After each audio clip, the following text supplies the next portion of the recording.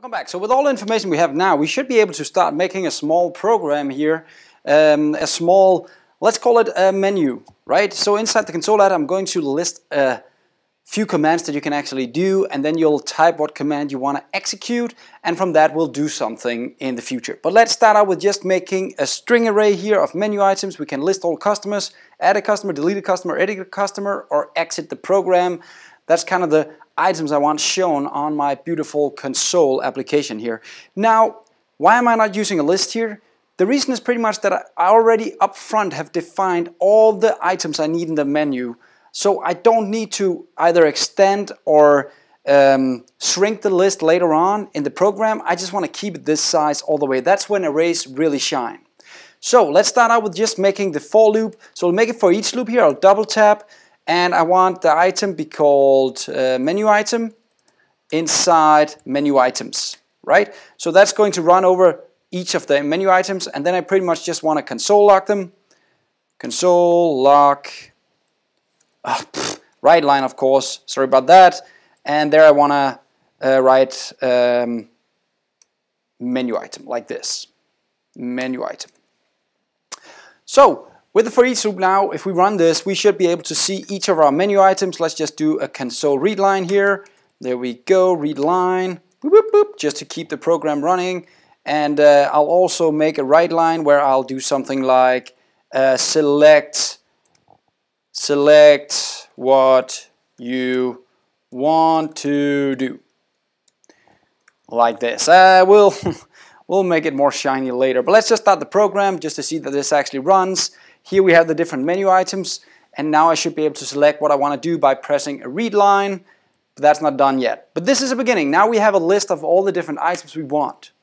One thing I want to add to this right away is actually I want to add so that it has a number in front of each of these menu items. And notice that's actually where a for loop is better than a for each loop. And let me try and show you what I mean here. So I'm going to convert the for each loop into a for loop. Let's just do it right below so you can keep them both there. Double tap, I have a for loop now, and here I actually have the index number available. I don't have that available in the for each loop. Notice the difference? So in this case, what I want to do is I want to do the same thing, menu items dot length, to run over each of my menu items like we did earlier, and then for each of them I actually want to print more than just the menu item itself, which will be menu items at I position, right? I actually want to in front of it say like this. I want to add a colon here, I want to add a plus, I want to add the I here in front of this, meaning that I actually want to put in the position. So press 0 to do this, press 1 to do this, bam, bam, bam, bam, bam, bam, bam, all the way down. Try and run the console app and notice that now I get my list here, 0, 1, 2, 3, 4. How do we fix the one where I want the first one to start with actually a 1 instead of 0? Try to consider that, how you would do it. While you do that, I'll just remove this one because we don't need that anymore. You know what? I'll comment it out so you guys can grab it later if you want to. And then this is the one we're working with here, right here.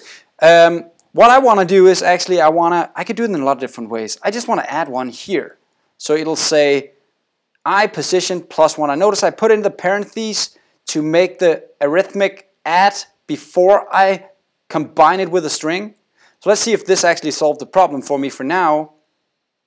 And there we go. 1, 2, 3. I also want kind of a new line in between here.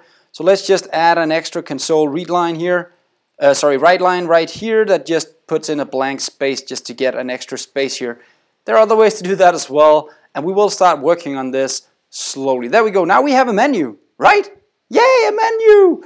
If I press 1 and press enter, nothing happens, of course, because we didn't finish up. But now the menu is there. Let's continue next time to actually build on this menu and use a few things that can make this easier to work with. Have fun.